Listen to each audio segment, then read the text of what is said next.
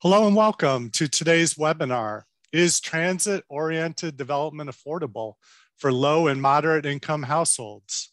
My name is Brendan Williams. I am the Research Program Administrator at Portland State University's Transportation, Research, and Education Center. TREC leads the National Institute for Transportation and Communities, a university transportation center funded by the U.S. Department of Transportation. NITC consortium members are the University of Utah, University of Oregon, University of Arizona, University of Texas at Arlington, and the Oregon Institute of Technology. NITC's research priority is improving the mobility of people and goods to build strong communities. Our presenters today are Reid Ewing and Justyna Kaniewska from the University of Utah. Reid is a distinguished professor of city and metropolitan planning at the University of Utah.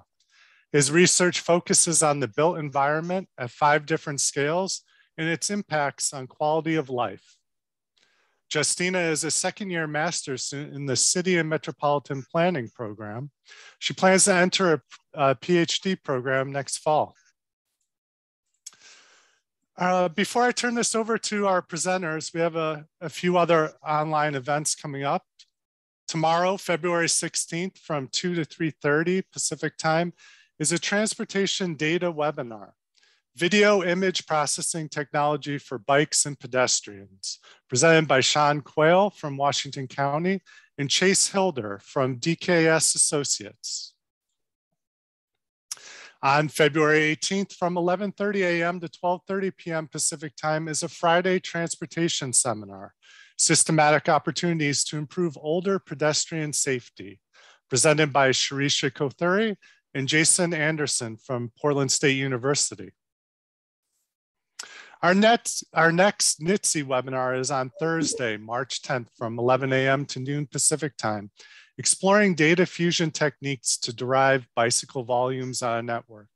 It's all presented by Shirisha Kothuri again and Joe Broach from Portland State University, and also Kate Hume from the University of Texas at Arlington. I'm going to turn this over to Reid and Justyna in a moment. This presentation will be about 40 minutes long. Then we'll have about 15 minutes to answer your questions. During the presentation, feel free to submit your questions via the Zoom Q&A. The chat will not help us organize the questions for later on, so please use the Q&A. After the webinar, you will receive an email with a link to the video recording and presentation slides. If you're tracking professional development hours, this webinar is eligible for 1 hour of continuing education credit. Instructions on how to redeem the credit will be included in your post-webinar email. And with that, I'm going to turn it over to Reid.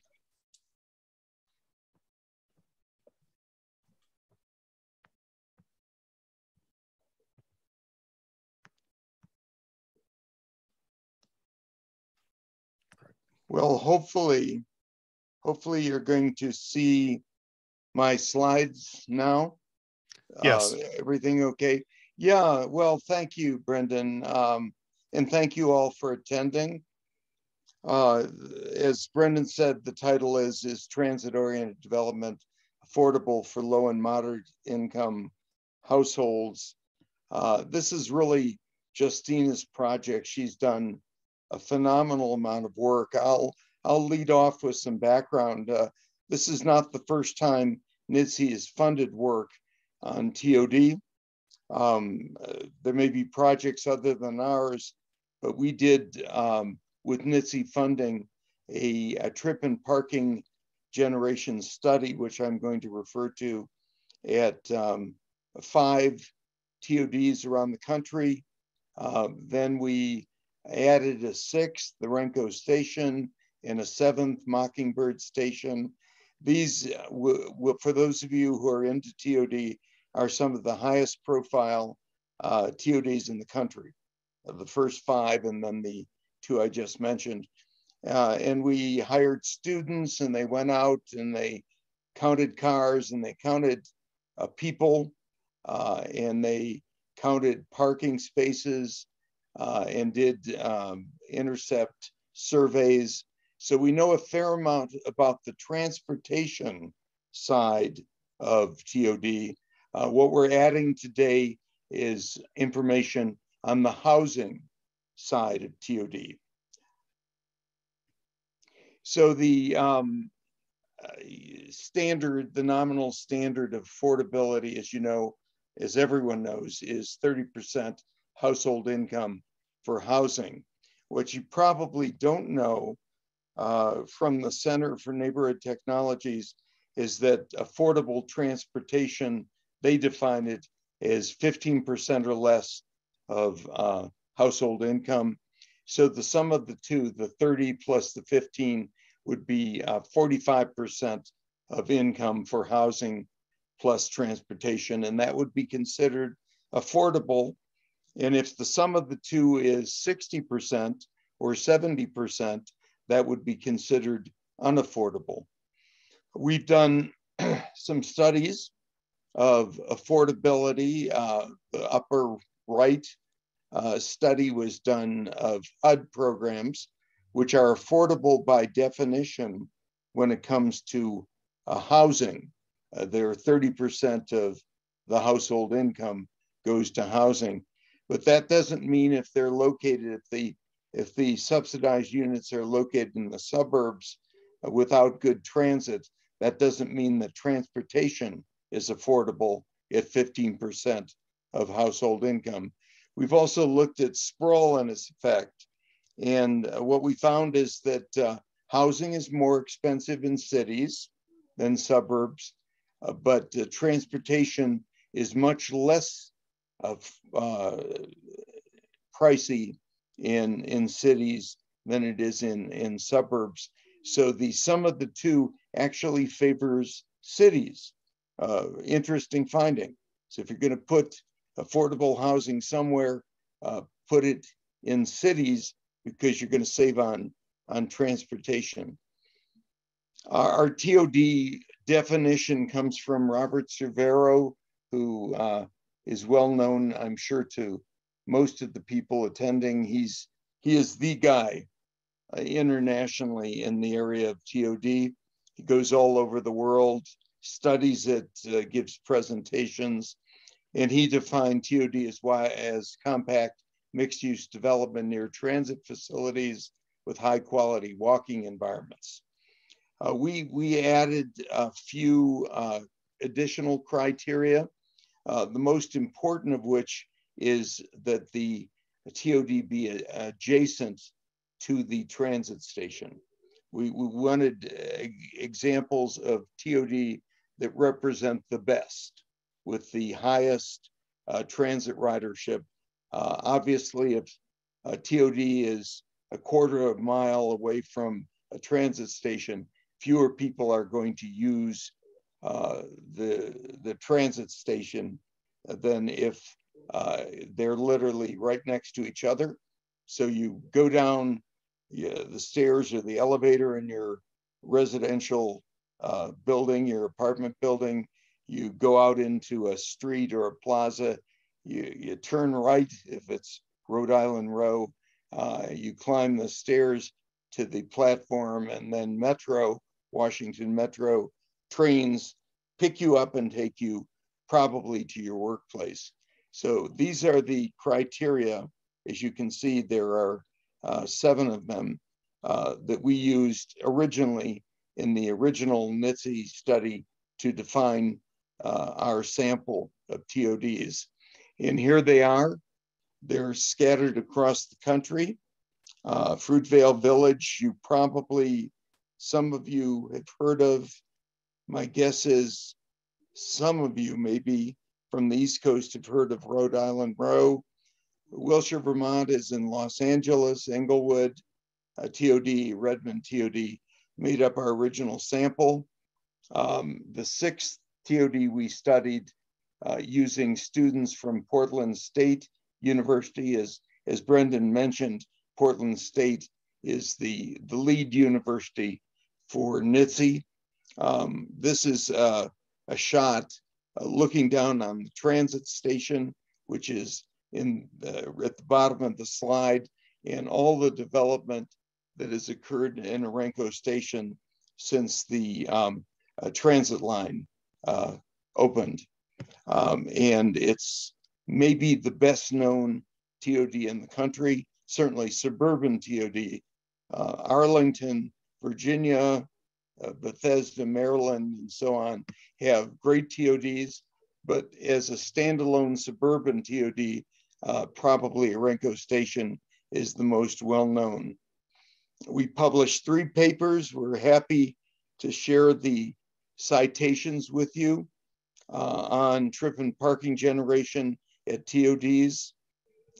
What we found through the intercept surveys done by the students is that a very, very high percentage of trips generated by TODs are very high percentage are walking, which is shown in green, and transit, which is shown in blue.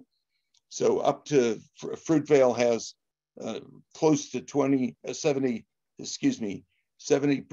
of trips by Fruitvale, either renters in the apartments or shoppers that come to Fruitvale Village for lunch or to buy items or come there because there's a medical clinic for treatment for medical issues. You can see just how many trips aren't auto trips. Auto trips are about 30% at Fruitvale Village.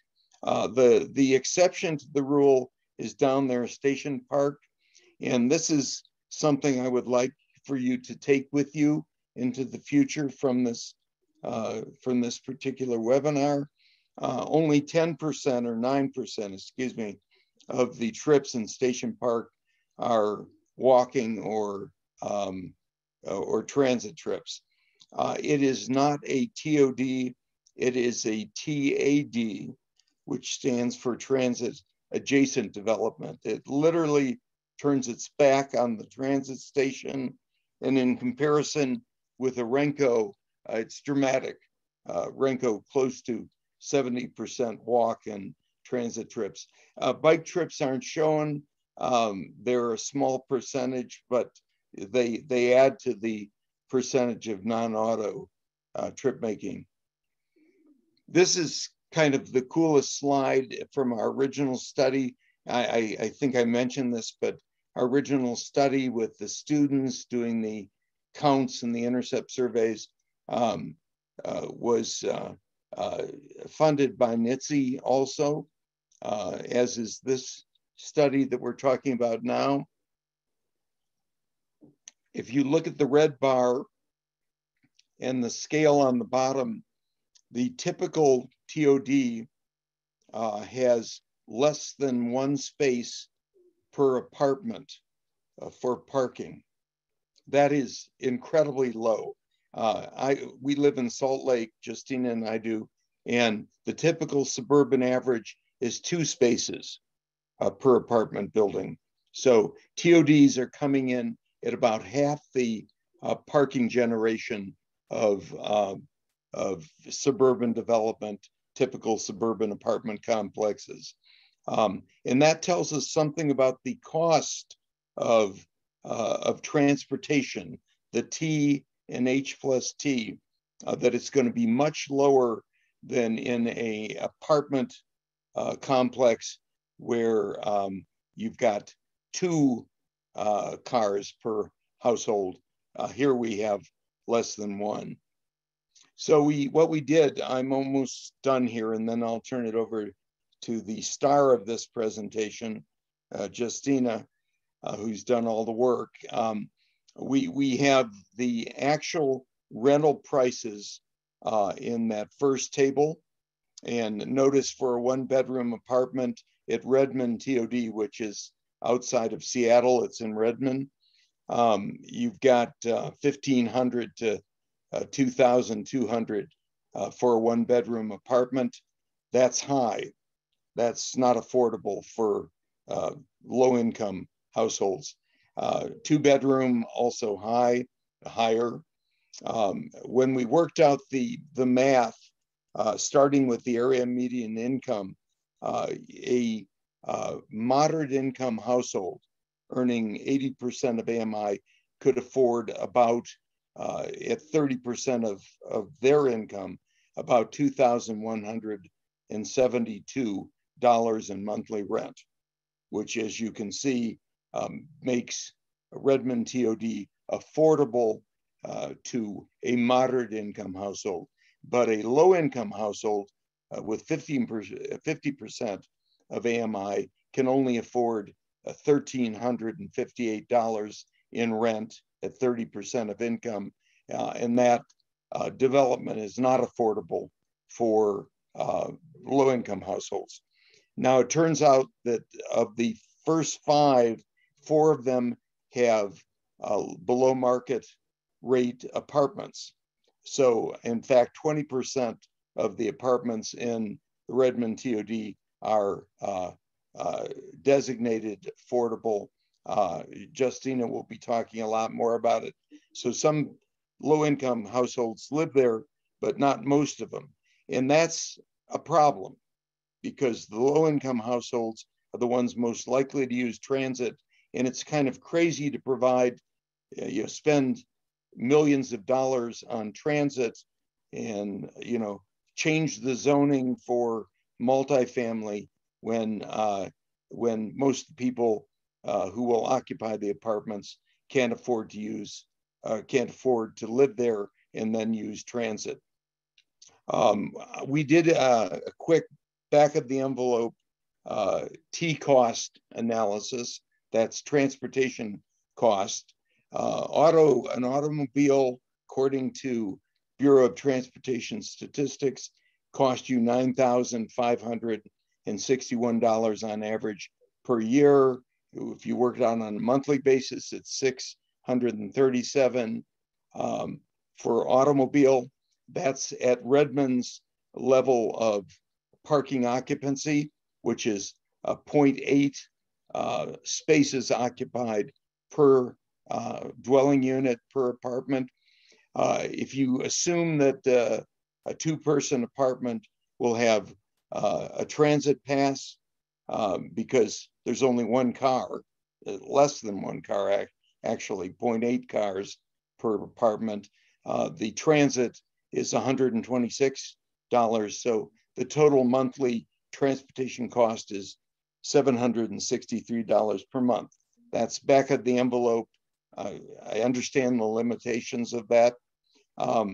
So then when you compare it to 15% of a household's income, again, using that Center for Neighborhood Technology number, 15% of income is affordable if spent on transportation. You can see that the monthly transportation costs that can be afforded by households in Redmond TOD is $1,086. So that's a lot more than $763, which is the cost of owning and using a transit pass. But low income, again, is below it, $679 versus a cost of $763. So again, low income people can't afford to live there unless their units are designated affordable and are below market. This is just about the end. That's 4th South in Salt Lake City. You can see the transit vehicle, the light rail vehicle going down the median. You see a 3-lane road and you see some buildings going up. This is when the transit was operating, obviously. You see the transit vehicle, the rail car, and they had rezoned, the city had rezoned to make it very easy to build mid-rise apartment buildings like the ones on the left and the ones on the right. And so you would assume that they would provide a lot of riders for light rail, but they don't. This is from the earlier study NITC funded, and thank you NITC for it. It led to the 3 publications. You see the red is how many riders there are on that light rail line. And notice it goes up to about 2014, and then it starts coming down. And you notice that the auto ownership, or auto usage, which is in blue, starts at about 40,000 vehicles per day and drops dramatically when the light rail system opens, and then it's kind of flat for a while, and now it's going up. So you've got this question, why would auto usage on 400 South and parallel roads go up and transit usage go down when we're building TOD along 400 South and parallel streets? And the reason is we're not building TOD, we're building TAD. There's exactly one apartment building that has affordable housing of the 10 or so apartment buildings that have gone up. This is typical Encore. Notice the rental prices are $1,800 to $2,000. You already know that exceeds what a low-income household that would be a candidate for using tracks, which is the name of our light rail system, could afford. Research questions that Justyna will answer. I'll do these 2 slides, even though they're really her slides. Do housing costs directly adjacent to rail stations meet standards of affordability for low and moderate?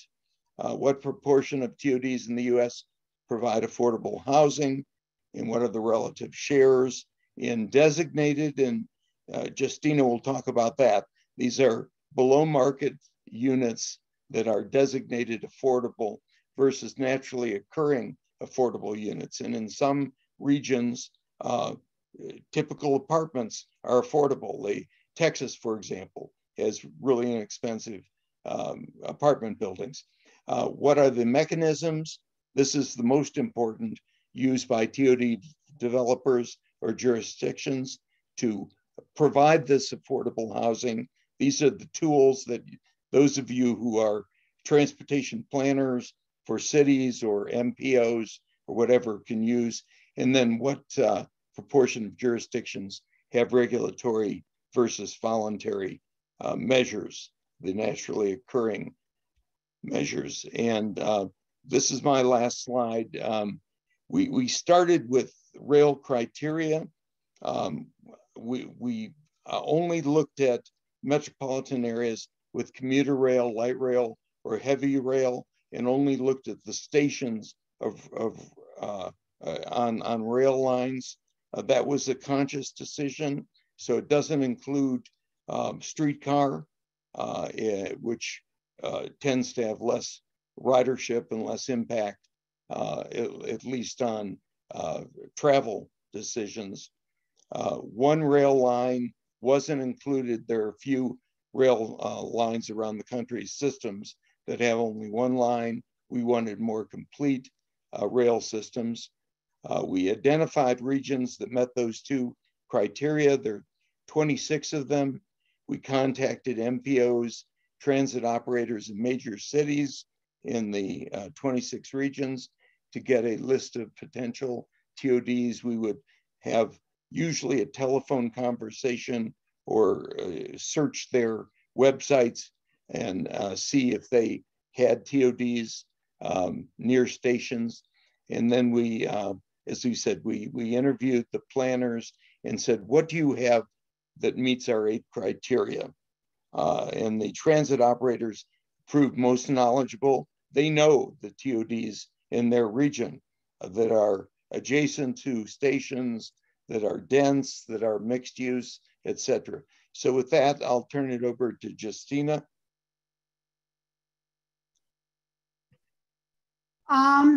Hi, everyone. So click, here we go. So this is, what did happen? I can, let me see. What did happen? I turned it over to you, but you No, still you are know seeing. what? I will. Why don't I advance? I will the share slides? my own slides. I think that will be just easier. I'm Okay. sorry. So here we go here. And then I'll share them. I think it's just going to be easier for me. Okay, so this is the map that shows all 183 potential TODs that we initially identified. Then what we did, we basically looked at them and tried to see how many of them adhere to our 8 criteria. Remember, Reid talked about 7 criteria. For this study, we added additional 1. We wanted to make sure that those TODs were master planned or basically included more than 1 building, that they were actually communities. What we ended up were 85 TODs, which consist of 117 individual projects. They are located in 23 regions, 42 counties, 51 cities. I will explain shortly why it matters that they're in that many counties, cities, and that there are that many individual projects. So when we move on, this is the map of all the TODs in the country as we define them and, according to our criteria. 2 things that we want to clarify up front. A transit station is not the same as TOD, which means there could be more than 1 TODs at any given transit station. Secondly, a TOD does not mean 1 project. Any given TOD can consist of more than 1 project that could be developed by different entities in different time periods.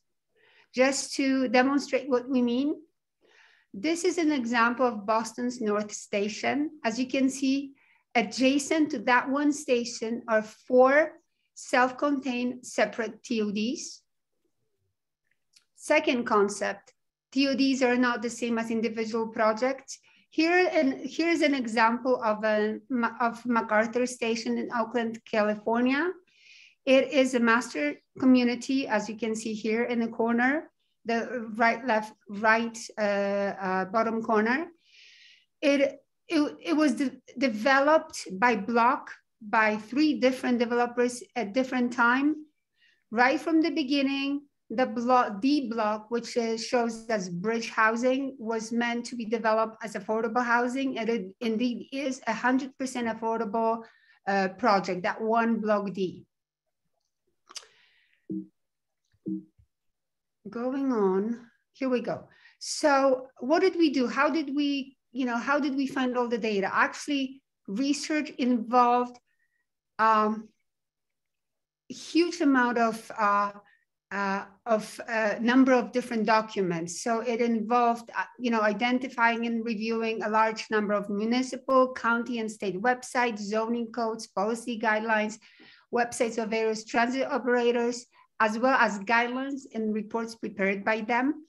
We also looked at any database we found that is kept by different programs and cities to monitor affordable housing. That includes a HUD database that monitors LIHTC funded projects. Then we also looked at transit-oriented development and housing affordability status reports prepared by various governing bodies, as well as tax credit allocation memos, and basically any official communication we were able to find that confirmed that, a given amount of or a number of units were affordable. And then at the end, the research also consisted of conducting hundreds of phone inquiries. What did we find? This slide talks only about designated affordable housing. Designated affordable housing is deed restricted housing that was produced either by nonprofit developers or in response to very specific city, county, or state requirements, regulations, and policies. What we found is that on average, 13% of units in TODs is designated as affordable. However, there's a very, very large variation.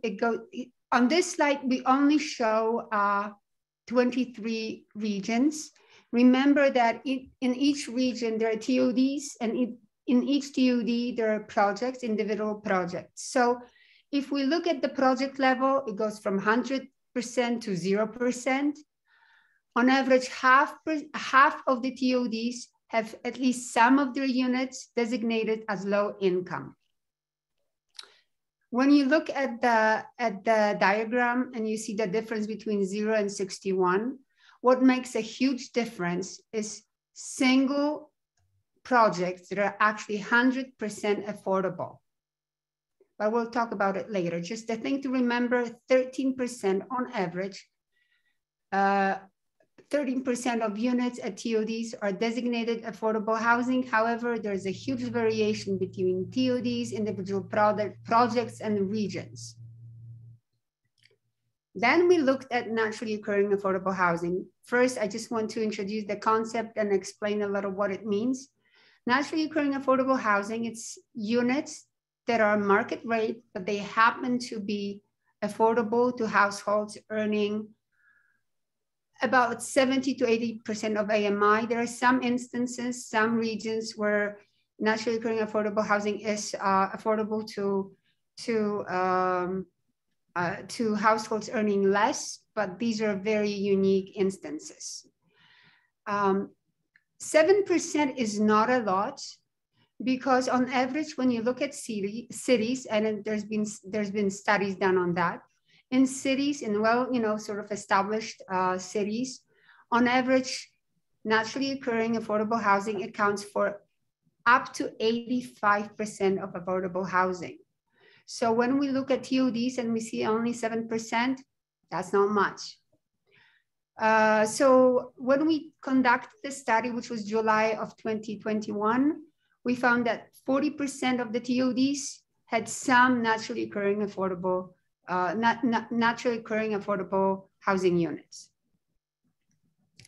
This is a slide that shows combined numbers. So 7 plus 13 is 20. So overall, on average, TODs offer 20% of their housing as affordable. But when we look at it at individual TODs, it goes from, yet again, 0 to 100. Some TODs are 100% naturally affordable. Some TODs are not TODs, projects. Some projects are 100% naturally affordable. Some projects are 100% designated affordable. Some have no affordable housing at all, right? So there's a huge amount of variation. Generally, regions have either or, very few have no affordable housing. So you would have, like Texas has it's relatively affordable. So there are many, many units, up to 100% of the units are naturally affordable, which means there'll be very few units that are designated affordable. As we mentioned before, just repeating it again, what makes a huge difference are single projects within regions that are 100% affordable, and they drive the affordability for cases that we show here. Once we identified the numbers of units that are affordable, what we looked at were mechanisms or interventions that were used to produce them. What we found was that those interventions, which usually are some form of inclusionary housing or zoning. However, there are other forms of other types of policies as well, but usually they're in that type. They're introduced, they're designed at city level, most of them. So only one was at the county level, that was in New Jersey, and 2 were at state levels. which means most of those policies are at city level. And for that reason, we're very context dependent and fragmented and localized. What we have also found was that over the past decade, maybe, there's a increased public involvement through city, mostly city measures and mostly inclusionary housing. However, I would say that most of them were actually introduced after the TODs we examined in the studies were built. So they didn't make much difference for the TODs that we examined. They might make some difference for the future. Nonetheless, for the TODs that were subject to citywide inclusionary housing or zoning or other type of policy, those regulatory measures produced very limited impact, on average 5 to 10% of housing as affordable. And those units that were produced through those measures were affordable to households of moderate income, that is 60 to 80% of the AMI. And I will talk about it later because it is counterintuitive. We sort of expected as well that those units will be affordable to low income households, but we'll talk about it a little later.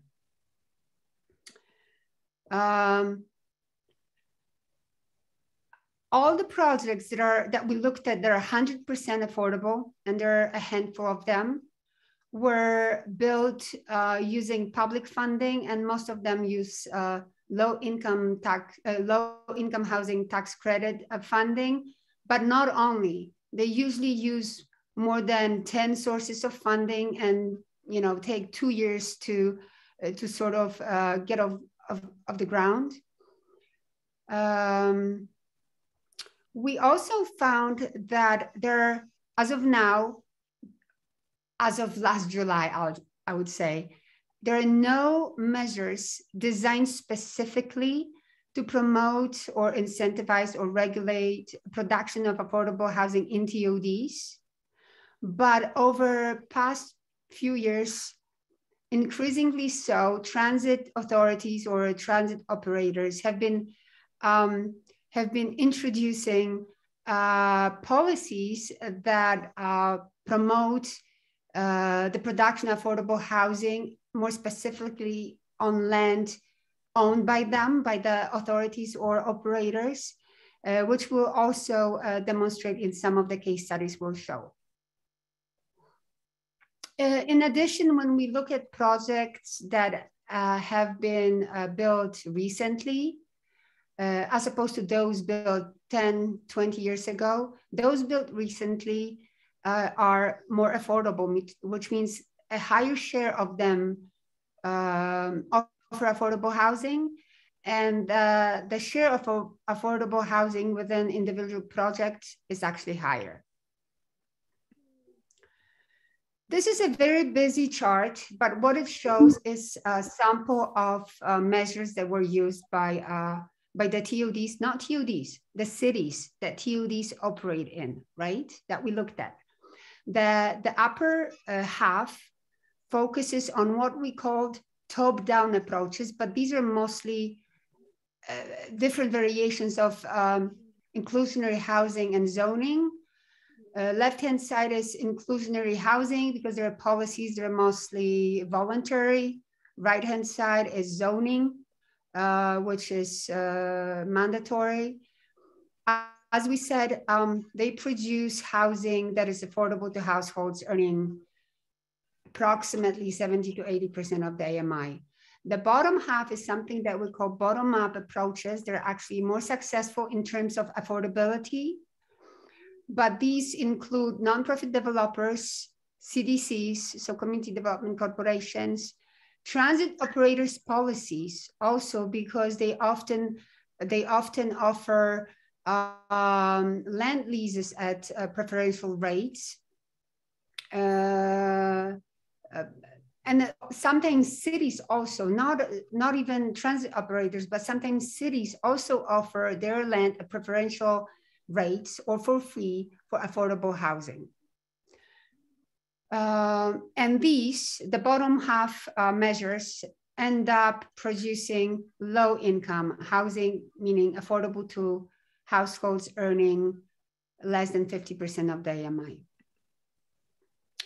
Just to recap, just to make it clear. So when we look at projects, some of them, a small share, about 40%, are 100% affordable.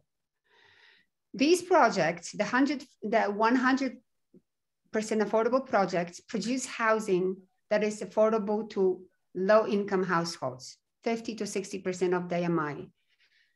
Most of, well, in our sample, actually 100% of them were built using low-income housing tax credit, in addition to other forms of funding. The bottom part of this slide shows all the other designated affordable housing produced in TODs that was produced in response to some sort of regulation, mostly inclusionary housing or zoning. And that produces housing affordable to moderate income households, on average 70 to 80% of the AMI.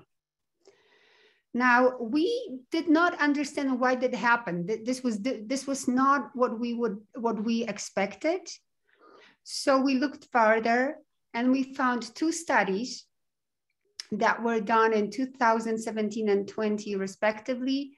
And they carried out very comprehensive study of inclusionary housing produced in the United States.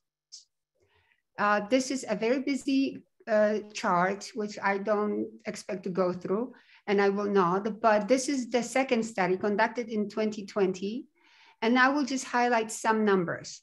So basically there were over 700 jurisdictions that had inclusionary housing, over 1,000 programs that in total produced about 110,000 units and collected $1.8 billion in impact fees, which translate roughly to 9,000 units. But what is more important and more telling to us was that when we look at those programs, only 7 of them nationwide, 7, produced housing affordable to households earning less than or 50% of the AMI, which means that those strategies, those mechanisms, inclusionary housing or zoning, it does not on average produce housing for low income units. It's still good that it produces housing for those earning at about 80%, but it's not successful. It is not successful at producing housing for those earning about 50% of the AMI. In contrast, when we looked at data on LIHTC funded housing, in 2019, there were 2.4 million housing units that were produced through low income housing tax credit. And this is basically mirrored in our study. This is exactly what we saw, that these units produced with LIHTC funding are actually affordable to low and very low and extremely low households. So this is what we saw in our study, that the 100% affordable project that I talked about that were funded with LIHTC funding, they are affordable to households earning 50, 60% of the AMI. And the ones produced through any type of affordable inclusionary housing or inclusionary zoning are affordable to households earning 70 to 80% of the AMI. Reid, you wanted to add something, because this is the last slide we're going to present. So I thought Reid wanted to add something at the end. Can you hear me? There's one more slide. More slide sorry. This one sort of sums up what we just talked about in one case study that demonstrates all of the aspects we just talked about. So this is a very well-known TOD that actually Reid talked about in the beginning of our presentation, the Fruitvale Village. Interestingly enough, in what Reid talked about, in that particular TOD, there was the highest share of walking and I think transit trips. This is also the one that ends up being very affordable. However, that's the journey they went through. Phase 1 of the project was only 20% affordable, but that was only 10 units. And that was probably partially in response to inclusionary housing policy. It was built by a nonprofit developer, the Unity Council. Then phase 2 was slightly more affordable. 26% of the units were affordable. It was still built by two non-profit developers who joined their efforts. And it was also supported by city and county and state funding. In phase 3, though, they managed to make their project 100% affordable. And that was because in addition to nonprofit developers, they secured a number of public funding sources, including low-income housing tax credit, and they built on city-owned land where they were able to get a preferential long-term lease.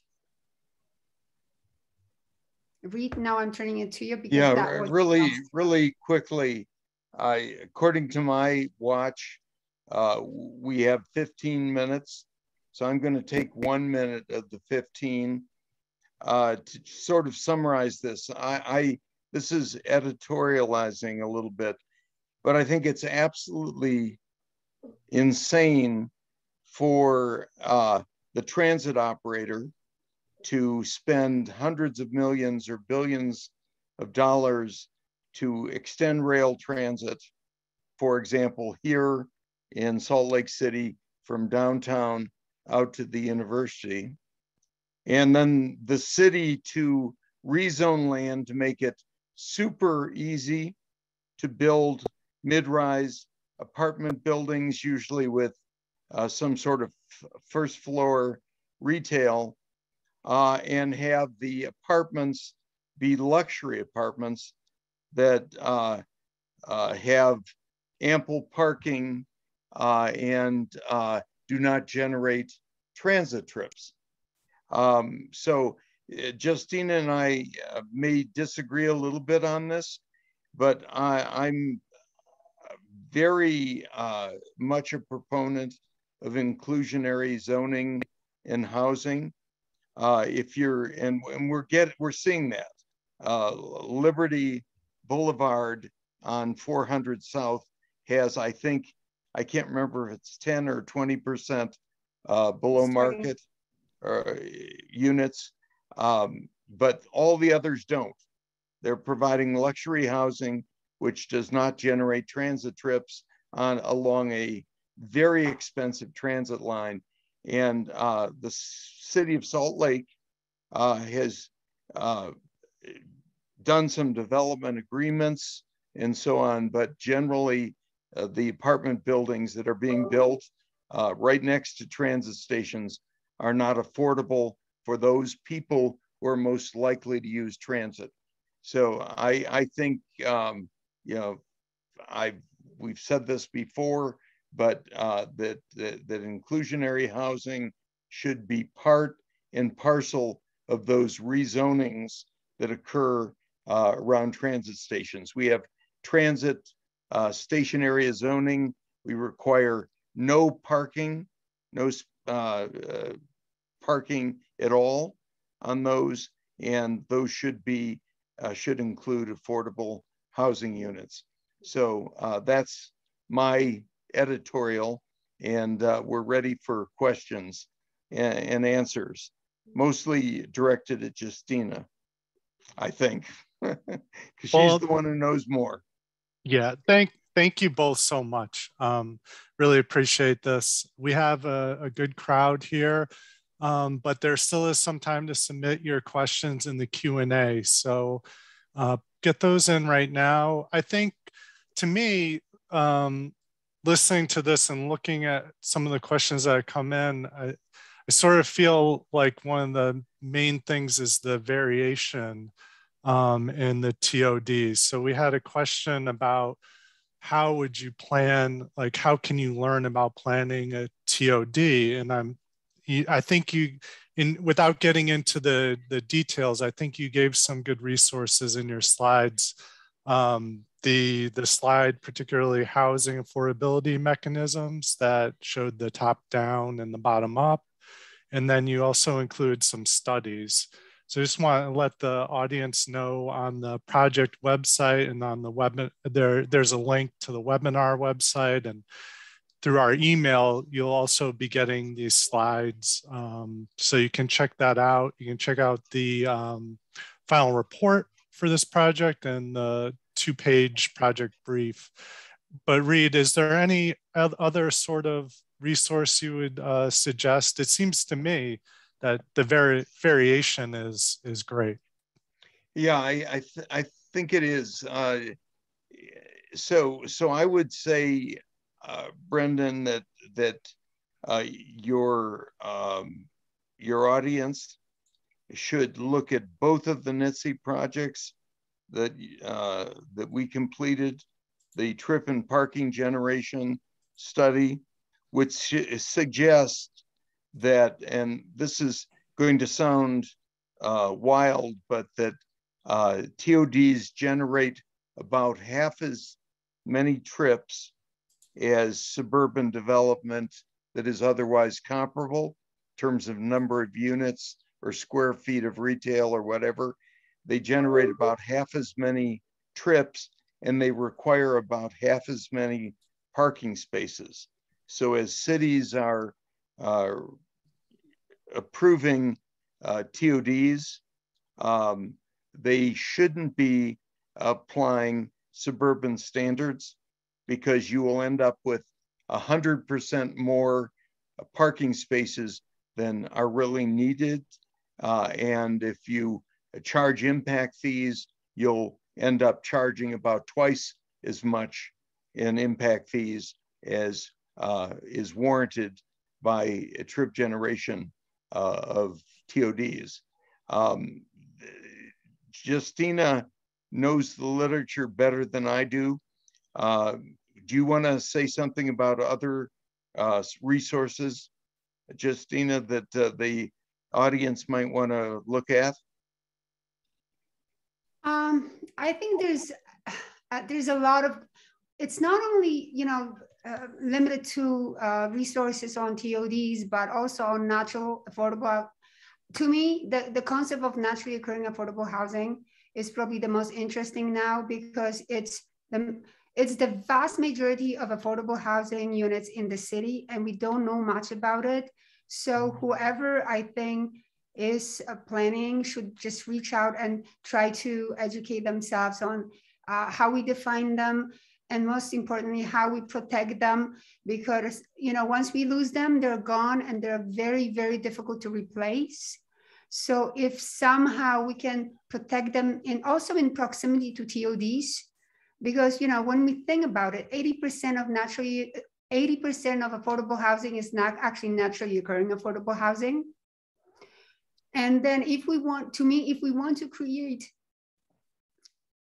housing that is affordable to low income individuals, it is very difficult to do it without some sort of public funding, and it's or low income housing tax credit. I mean, it's impossible. And we've also talked to a number of developers for other studies, and they repeatedly say it. It's extremely difficult. It is doable to produce housing for households earning 80% of the AMI, but very difficult for those who earn less than 50% of the AMI. Yeah, and I will say one more thing in terms of resources. Brendan, I don't know how you distribute this, but we did a survey of 10 cities in Utah. It's just Utah, which obviously, is a unique state. But we looked at a whole bunch of affordable housing tools like inclusionary zoning, like density bonuses, like waiver of impact fees. And we found that the cities, these 10 largest cities, aren't using many of the affordable housing tools that exist. And we could send you a copy of that report, and you could maybe post it as an appendix to our final report for you, and the PowerPoint that I think you're going to post. But on one of our slides, we also have that busy slide with all the measures. If somebody just wants to go and look them up, it's, you know, it's educational because they're all different. They're all very different, and they have a little different approaches, a little different thresholds. You know, as a matter of just seeing what other cities do. And one last thing, density bonuses, which I just mentioned, go hand in hand with affordable housing. That and so does TIF. Our city doesn't require inclusionary zoning, but has used density bonuses in the past to reward developers that provide affordable housing. And that could be one good way to get into the affordable housing business in TODs. Great, thanks for sharing that. So another thing that's in addition to the variation, I think, is the different people that are involved in all of this. And I'm wondering, with your interactions, not just obviously with city and state, but also developers, what's their thinking towards the future? I mean, are we sharing sort of common ground? Well, I think this is another project. We're analyzing the impact of what's called the S line, which is a streetcar line in Sugar House, which is a center of activity south of downtown here. And we've been interviewing developers, and most of the developers along the S line are not providing any affordable housing, but one of them is Cowboy Partners. And we will have at some point a final report from that project, which includes the interviews with developers. And Cowboy Partners has found that using the low income housing tax credit and using density bonuses and using subsidies from the transit agency, it can produce affordable housing right on the S line. So I think the final point I would make is that it's a whole toolbox of tools. And what Justyna found is that in the typical project, they're using several tools and several financing sources and so on. So it becomes extremely complicated to put together these TOD deals with the affordable housing. So if you take it on, you can do it, but expect it's going to be a challenge. And what we have done to not to produce affordable housing, but to get a lot built along the streetcar line, the S line, is change the administrative process. To do a development along the S line, you only require staff approval. You don't have to go to the planning commission. You don't have to go to the city council. And that is really, more than anything else, what is producing all the housing, multifamily, not affordable housing, but could be affordable along our transit lines. That's both streetcar and light rail. Great. Okay, so we are out of time. Are there any points either of you would like to make before we wrap this up? Well, just to thank NITC. You know, this research, particularly the early research, where we were hiring students, like at Orenco Station, we hired 60 students or 58, whatever it was, to do the surveys and do the counts of people and counts of cars and so on. And that's where the finding that these TODs are really, really great. The ones that are right next to stations in terms of trip generation and parking generation. And, you know, it would have been hard to find another sponsor for a study like that, but NITC has provided funding for all sorts of worthwhile research that otherwise wouldn't be funded. So that's just a thank you note to you, Brendan, and the others, Jennifer, and so on. Well, thank you, Reid and Justyna. This has been great. Really appreciate you presenting today and appreciate the work that you're doing. So with that, we'll wrap it up, and I encourage people to check out our other webinars, Friday transportation seminars as well, for some other great presentations by NITC and transportation professionals that we work with. So thank you for joining us today. Thank you, Reid and Justyna again. Take care. Our pleasure. Thank you. Thank you. Thank you to everyone. Bye.